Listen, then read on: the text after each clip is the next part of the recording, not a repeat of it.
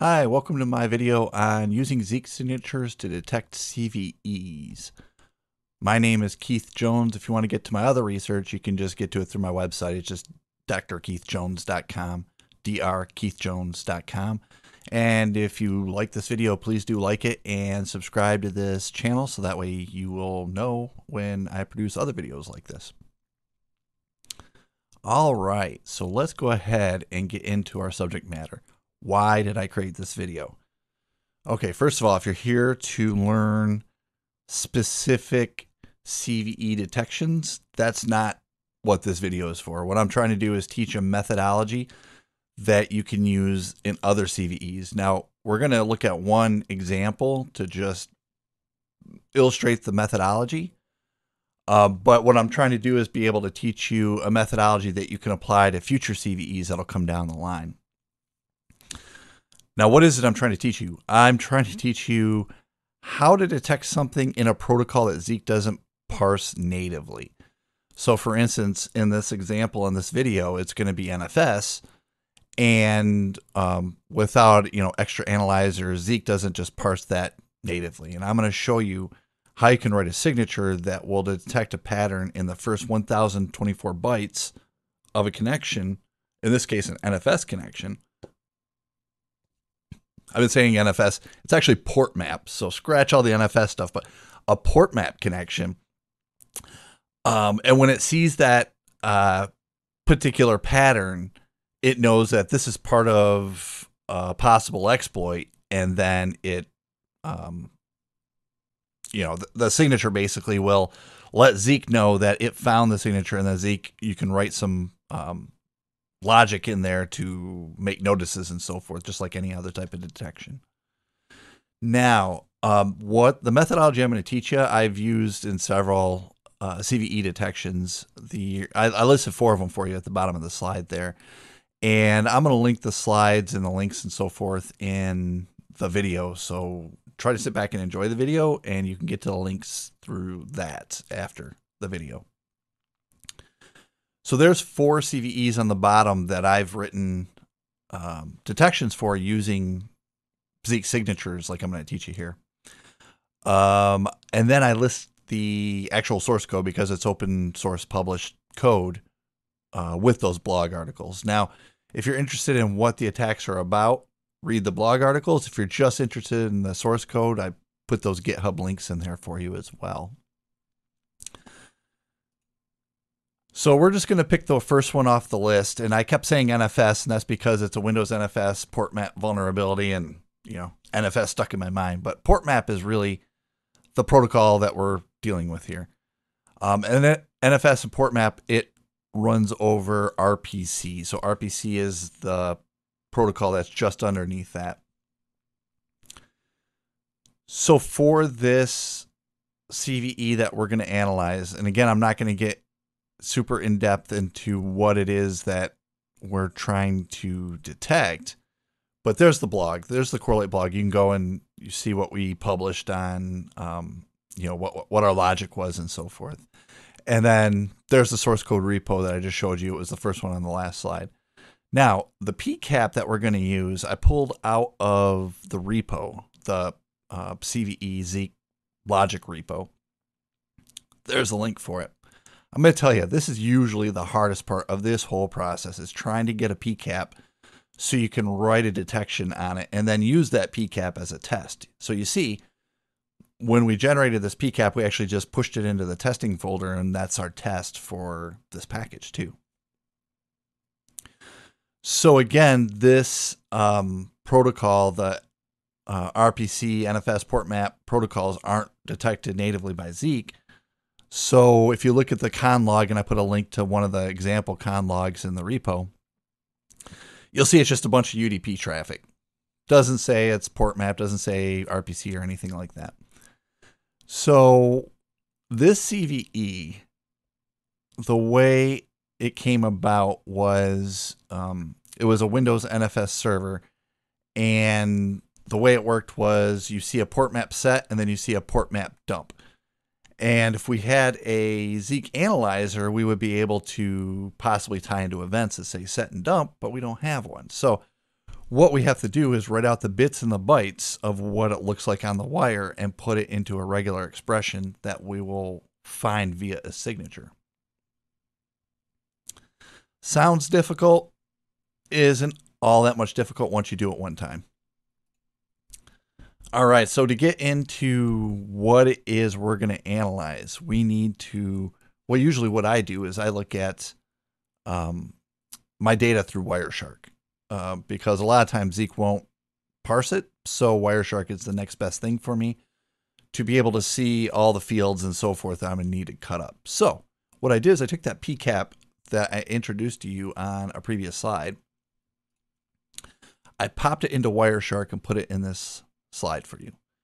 And the two white boxes sort of in the lower left hand and the middle, I put those in to highlight this area of Wireshark for you.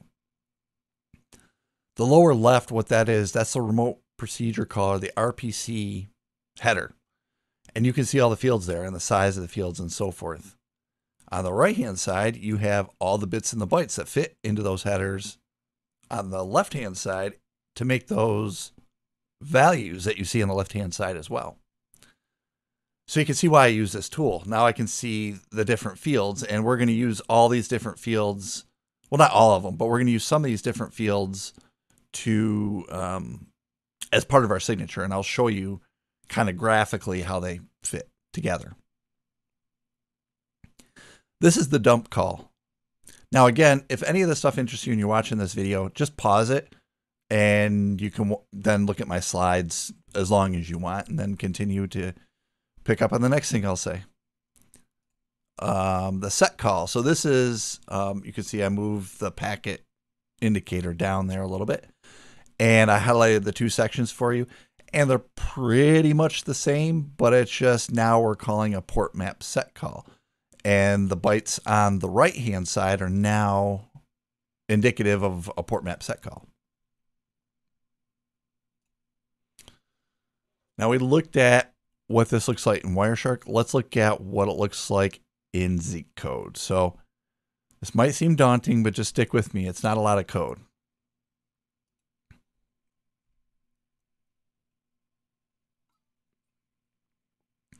I have a lot of stuff on this slide, and I actually took a drink so you would read it there for a second.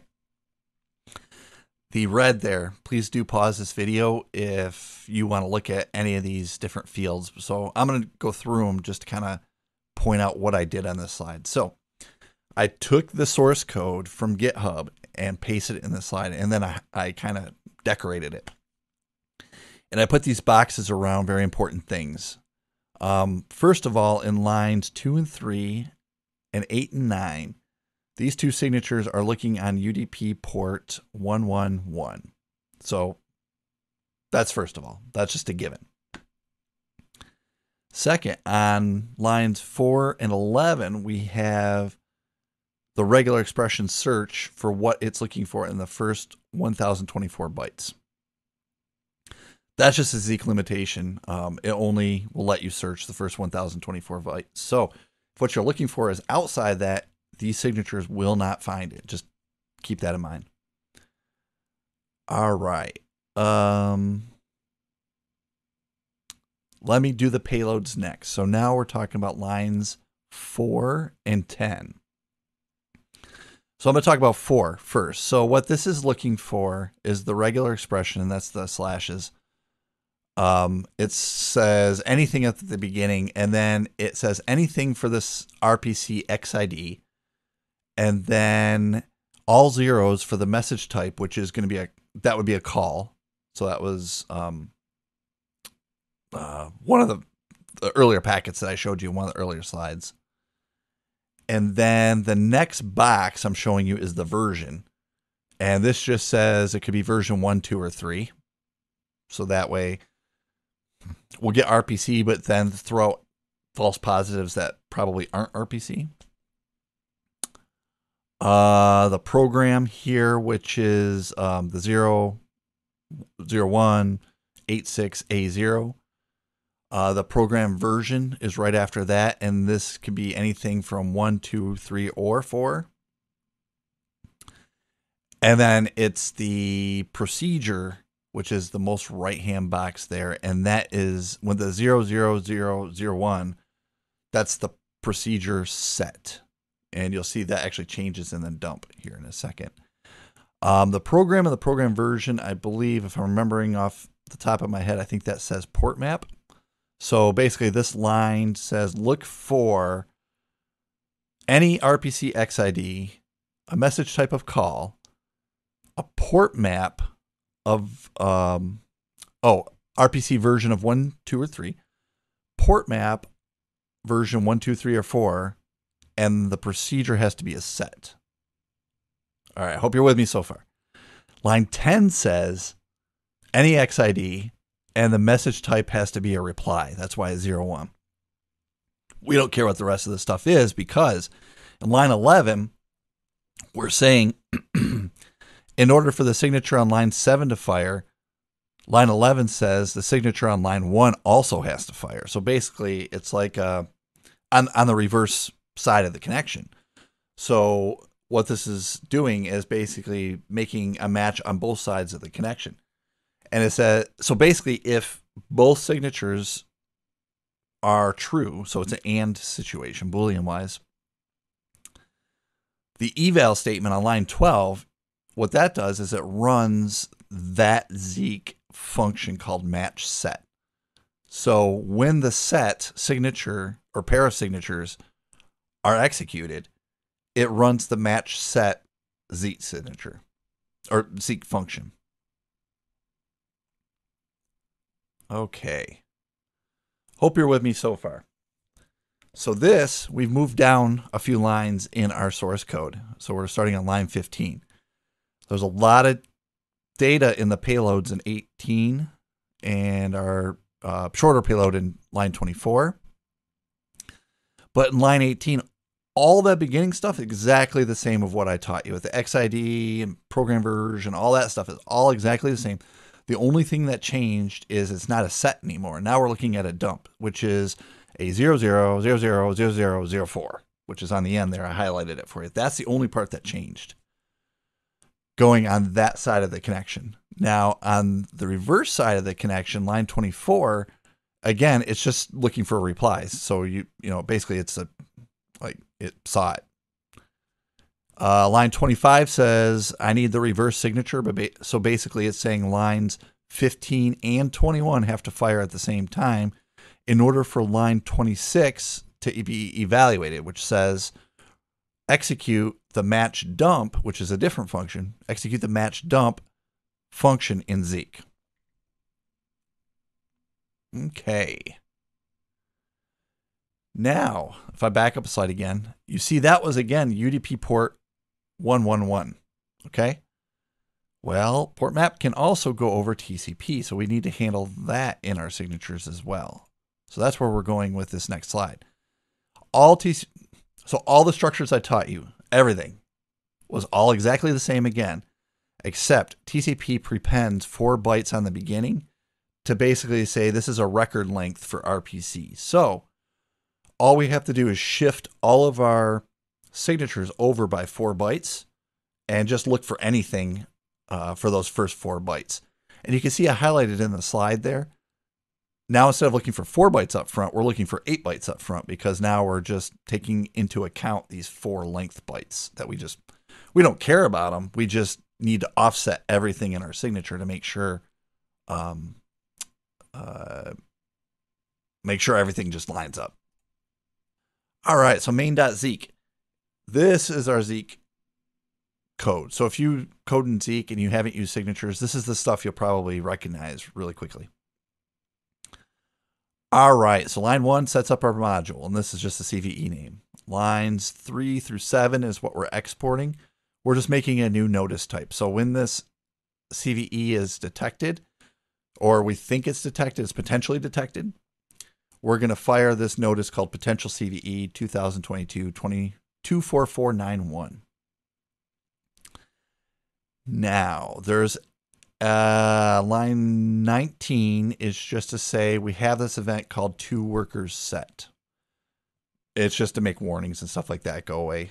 We're just instantiating this, not instantiating, but making this declaration of two worker set event up top globally. Not a big deal.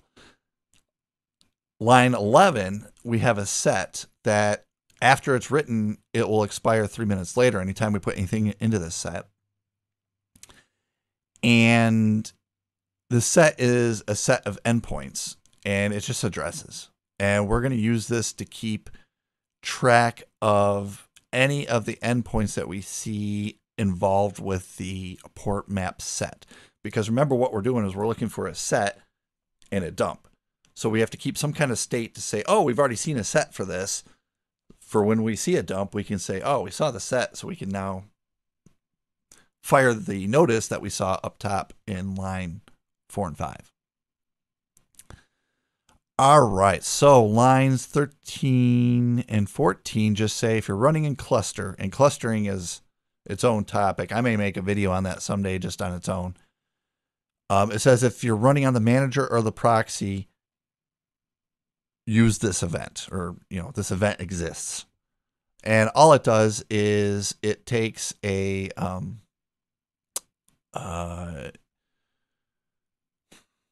it takes the RESP host and it sends it to all the workers. So basically it takes that information about that host that the set was seen for, the port map set, it sends it to all the workers. It fires the two worker set event, which was the event that we just looked at, or the name that we just looked at above. That makes sense. All right. Again, clustering is a little outside. It's actually a lot outside this, but that's just kind of a gist of what you're looking at there. Let's see. Lines. Okay. So the reason we have an if on line 21 is to deal with different versions of Zeek. So line 21 says if Zeek is within version 5 to 501, or sorry, 5.1, use the function declaration on line 22, otherwise use the one on line 24. And all it's using is that is used attribute, because this is kind of a caveat with using signatures. When we're not actually calling this function from a signature, Zeek will complain about it. It'll say it's never used because it doesn't know that it's going to be called from a signature. So the is used attribute, what that does is it shuts up that warning for you. All right, let's see. So the easy example of when you're not in cluster mode, what this function does is line 31, which is just add the endpoint to the endpoint that we saw a set for. So we're looking at the function that's called from the signature. If we look, say, line 24 to line 22, this is the function that's called from the signature. This is the eval statement that we saw in an earlier slide. It calls this function in Zeek. If we assume we're not in clustering mode, we're running line 31, which just adds the, basically it goes into the state that you're given in this function, pulls out the connection ID, response host, and puts it in the set endpoints, because we're going to look for a set first, and then later on when we see a dump, we're going to say, oh, was a set seen? Yes. Okay, we're going to make a notice. Okay, so if you're in cluster mode, what it actually does is lines 28 and 29 is it uses round robin and proxies to push the data to the proxies.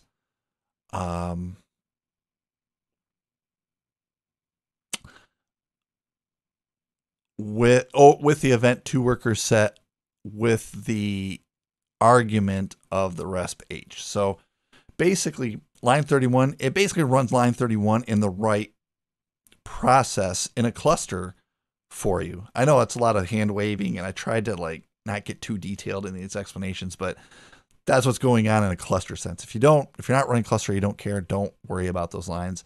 Line 31 is really the meat of what I want to teach you about this. Now we go to lines 36 through 39. This is the next function, which is match dump. So when the dump signature is seen, this is the function that's called. So when our exploit is seen, we should assume that the function in lines 22 and 24 should have been called first. And that's why we added the host information to line 31 to that set, is so when we get to lines 37 and 39, we then can check it. And then if so, we fire the notice. So line 42 is just the check. It says if the response host or the responding host is in the set endpoints, if that's true, then fire the notice. Now, something I kind of glossed over was line 33 and 47. We're just returning true. All that does is it says that it's an accurate match, or we want to acknowledge this match. Really, that is all the source code. There's a lot of template stuff around it on how to install packages and so forth, but all that stuff's just generated by ZKG Create, and I have videos on that. I have a spicy video on that, but I don't have a generic package like this, so I may have to make another video for the generic package at some point. But at this point, I want to remind you, well, first of all, I want to thank you for staying till the end. And second, I want to remind you, if you're interested in this type of research, you might be interested in my other types of research, and it's all on my website, drkeithjones.com. If you're here, please do like this video and subscribe to the channel. That way I bubble up in search results for other people looking for topics like this. So again, I want to thank you for being here, and like this video, subscribe to the channel, and I hope to see you again on our next video. All right, thanks.